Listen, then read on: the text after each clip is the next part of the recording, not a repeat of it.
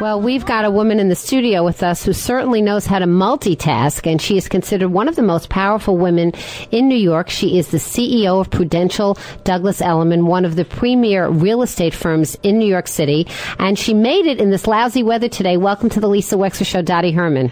Oh, thanks, Lisa. I'm so thrilled to be here. I almost thought I wasn't going to make it because the city was pretty bad and the car services were running so late. I can't believe they did that. But they did a good job because I really got here quickly. I even emailed you that I probably would be late. Incredible, incredible. And also, I forgot to mention, Dottie Herman, that you and I are colleagues. You have a very popular radio show on Saturday mornings on WOR, AM 710. Yes. I can't say it's my favorite station because this one would be upset, but let me just say, it's a very popular station on my dial. I listen to it quite a bit. I love WOR. Yeah, it's a great show, and I love doing it. But I see you're like terrific. I was supposed to be on your show 2 years ago. I remember. When I didn't even do radio. I remember. Some things we met at the Friars Club. Yes, we met at the Friars Club. We're all members. I met your whole family, and it was like I knew them I felt like I knew them for a million years. That's because we have the same background. And a lot of that sort of shows through. When you meet people, I don't know exactly how old you are. We're relatively of the same age and generation, I'm assuming.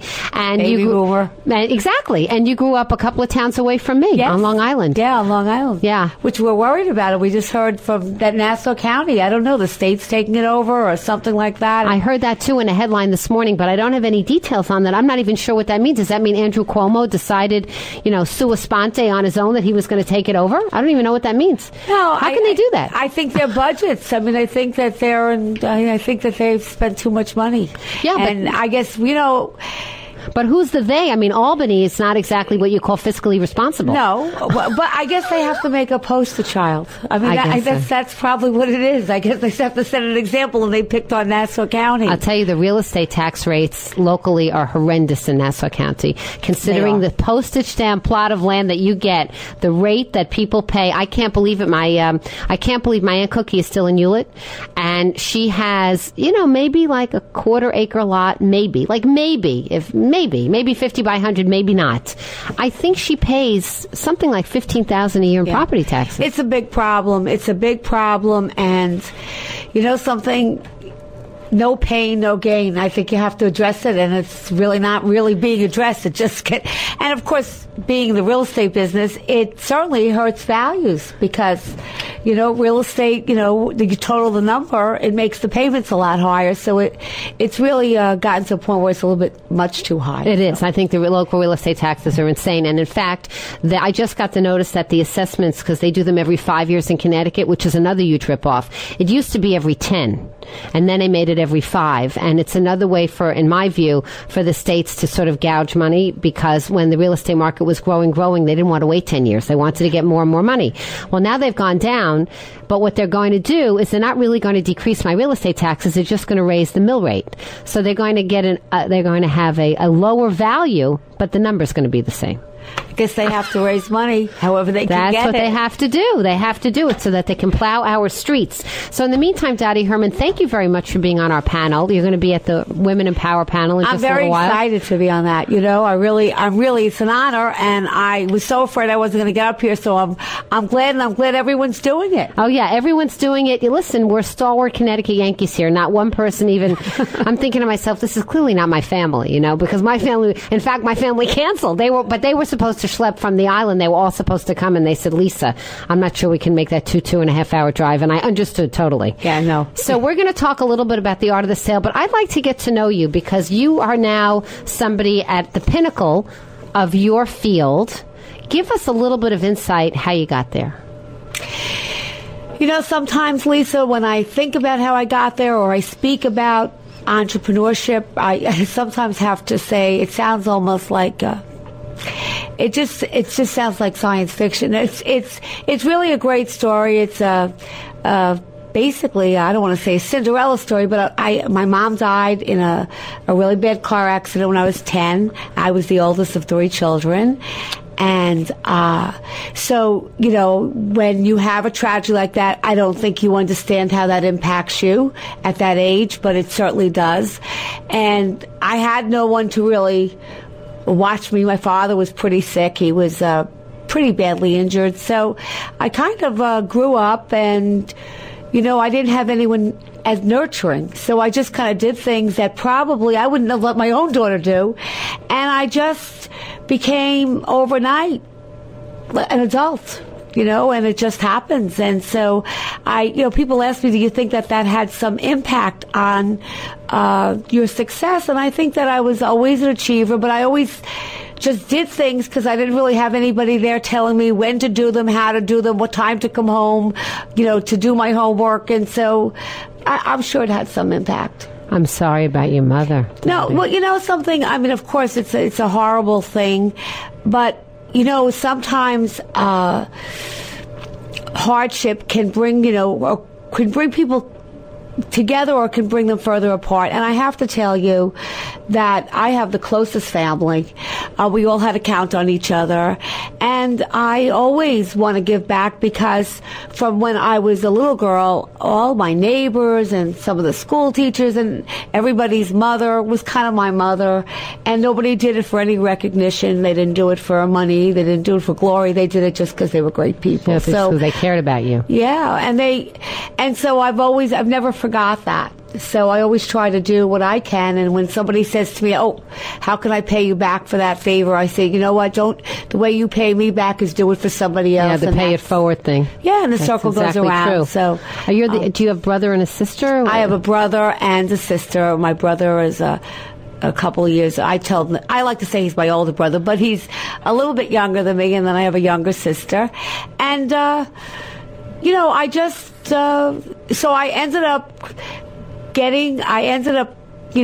growing up, going to college, getting married when I was fairly young. I had a daughter when I was very young, so I left college. I had to go back at night, got divorced, and at the time I thought, well, you have to make a lot of money because I was 23 years old, and I said, I want to meet a nice guy, and I don't want to be on welfare, so I'm just going to have to make a lot of money. And that was I didn't think about it. Sometimes when you're young, you just don't really think about what you can't do. It just was okay, so I'm going to make a lot of money. And I said, not that I don't like men, but I said I don't ever want to count on a man because at that time, women really didn't have a lot of rights. So I couldn't get child support for my daughter. And when you'd get interviewed, people would ask you, if you fooled around, and there was nothing you could do. You're kidding me. No, it's hard to think about that today because people would be so sued. But it was really that kind of time. So I said, now I'm going to do something that's so great, that I'm so good at, that I'm never going to have to count on anybody again. And that's a little bit of Scarlett O'Hara. Yeah, and speaking of Scarlett O'Hara, that is my favorite character. Matter of fact, on Halloween one year, I went as Scarlett O'Hara. I went to the rent-a-costume in Mineola, rented a Scarlett O'Hara costume, and I loved it so much that I didn't return it. So when the late payment... Oh, God. Was it made of green velvet drapes? Green velvet with the long gloves. I still have it. I kept it. I paid the late fees and kept it. So it's a I good love story. that movie. I love that movie. So that's just so because I remember that because in the middle of the intermission, it's I'll never be hungry again. That's it. So that's as I'm listening to you, I'm hearing Scarlett O'Hara. Right. Yeah. And she loved real estate. Remember? Of course, she loved real estate, and she didn't depend on men. Nope. No. Tara, that's right. It all came back to Tara. But it's funny because, I don't think when I first saw that movie I realized, but as I watched that movie a million times. I saw it in the Green Acre Shopping Center, which is pretty close to where you grew up. Yeah. That's where I saw Gone with the Wind. Yeah. Yeah, I remember that. They even had a drive-in around there, too. They did. They did. They had the drive-in right next door, but I didn't go to the drive-in. I went to the regular movie theater. And, of course, it was in reruns at that, like once in a while, like they do now with The Sound of Music, they just decided to re-release it. And it was the only movie I can recall that really had the intermission, because it was such a long movie, but I saw it without commercials on the big screen. It had a huge impact. Right. And she was gorgeous. And you know what? Didn't realize it at the time, but obviously there was a woman who really had to be strong. She wasn't so strong. Everyone thought she was so strong, but it was everybody who was weak around her. That's exactly right. And she had to rise to the occasion. And, I think that if you're healthy, because I think that obviously, and you really want to do something, and you have, I think that's really what a lot was about. You just can't give up. I always say when there's obstacles, because life is a lot of obstacles, and I think it's kind of just how we handle them. I wanted to ask you, particularly in real estate, because the people, I'm surrounded, by the way, by a family that's always had their real estate license. I know. I met your aunt. Okay, you met my aunt. She told me. I have my broker's license, which I've never used, but I keep, and I have. My sister has her salesman's license. Everybody in the family has a license, and my husband started as a commercial realtor for Jones Lang Wooten. That's how that's how we got our house. So we all sort of know about real estate. I'm curious from you, you're such a pro. Do you ever accept no for an answer? In other words, is it tenacious, and is that really the secret of your success? Well, yeah, I don't want to say I never say no, but no, when I want to do something, and again, I probably don't do anything I can't really be great at, because I can never be average at what I do. I don't like average. I can be aspiring. I could be like on the bottom trying to get better. That's why I don't play golf, because I don't have time to practice, and I would have to really practice to even get somewhat good, and I can't just go out and say, okay, I'm just going to do this. Okay, so it's not your nature. So you like to excel. I like to excel. I like to achieve, but I also know from a very young age, I learned a lesson, because when I was in my 20s, I worked for Merrill Lynch, and they had opened a real estate company across the country, and I had a big job with them, and about 5 years into the job, they said, we're selling, it was the public company, so it was all over the papers that they were selling the real estate, and they wanted to divest from real estate. And there went my job, and I was to stay with the company until they sold it. They ended up selling it to Prudential. And I'll never forget it. I went to the meeting, and Prudential said, listen, we don't want to own any real estate company across the country, so we're going to sell it to, we're going to break up the country and sell the Northeast region, the Midwest, the West Coast, and your job is to keep the company until we deliver it to another seller. Well, I was that naive, because sometimes, and it's wonderful to be young when you don't know what you can't do. That is true. Okay, so I was like, well, you know what? I love this job. I don't want to lose it. So I started calling banks to see if I could borrow money to buy a company. And of course, I didn't even know what the price would be, but the banks laughed in my face. Of course. They said, we wouldn't even lend you the money for one office. So I then was talking, saying, what am I going to do? I don't know what I'm going to do. I'm not going to have a job. I love this job. And somebody said to me, oh, why don't you just buy the company? Just send them a letter to Prudential and buy the company. And to make a long story short, I wrote Prudential a letter, said I have the money, which I didn't, and I ended up buying. See, now that's the piece. You said that you had the money even though you didn't. I didn't. So what made you decide that you could have the chutzpah to say that you had the money? Well, because I was young. Yeah, but I mean, you just assumed that somebody would end up giving you the money, lending you the money. Yeah, I was going around talking, to people, and I wrote them a letter saying I had venture capitalists when I really didn't. And to make a long story short, I ended up buying the Long Island company, which was 26 offices, no money down. No money down. No money down for $9 million. And so a note. No. Well, I had notes, but I wasn't personal because I couldn't pay That's back. What I mean, but the price was a note. Yeah. Yeah. And then I borrowed $1.7 million in working capital. Unbelievable. And you did it. Yeah, it sounds impossible, but it happened. But it happened. When we are sitting next to Dottie Herman, whose favorite character in fiction is Scarlett O'Hara, but her story in its own right is quite inspirational.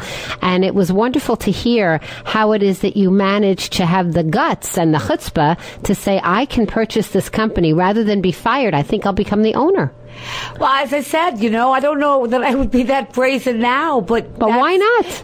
But you know what? I really believe that most people don't try because they're afraid of failing.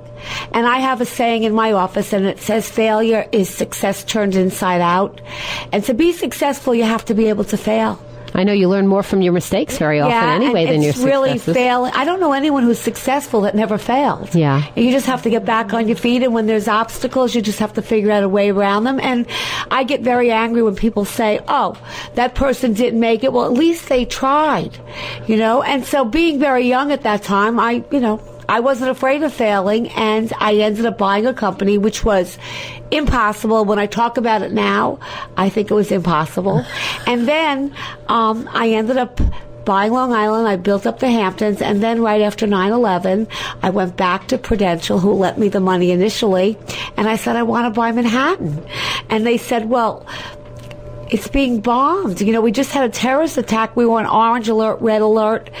I said, if they blow up Manhattan, I'll have a sign, Hamptons that way. It would be, so I then borrowed another $72 million with myself. That's a big loan. Yes, and I brought in my partner, Howard, and he helped finance it too, and we bought Manhattan about 9 months after 9/11, and who knew the market went crazy? So, sometimes timing is, you can't. Timing is very, but and Manhattan's a perennial. It has occasional dips, but there's only one. There's only one New York City, and I know that now. So, and do you live in New York yourself? Well, I have an apartment in New York City because I have to say that I work a lot of hours, so I can. But I'm from Long Island myself. I have a house out in the island. You do, and your daughter, she's grown and she's. On Long Island. She was in the city, but now she has a baby. I'm a grandma now. Congratulations. I hate to say that. I love it, but it sounds old. No, it doesn't. And, doesn't sound old. But so she's still on Long Island. Yeah. And is she going in real estate too, like her mom? She has everyone. My family the same way. Everyone has their license, but my daughter's a teacher. It's a rite of passage. You have to get your real estate license. So everybody has their real estate license, but she's a New York City teacher, so she's off today, actually. Do you think real estate is still a good way to make a living? I think it's a rough profession. I think it's tough. I think it's hard. But I do think it's one of the last frontiers where you can actually build a business with very little money and really build and make more. I mean, I have people that are in their 20s that make over $1 million. $2 million. Really? And is it residential, commercial? We're primarily residential. We do some commercial, but mostly residential. And of course, in the city, the numbers are big. They are. If you practice where the numbers are big, you're going to make more money. And then, of course, because of the co-ops and it's true. People need to be navigated through the board packages. So they need the help of a good realtor. They really do. No question about it.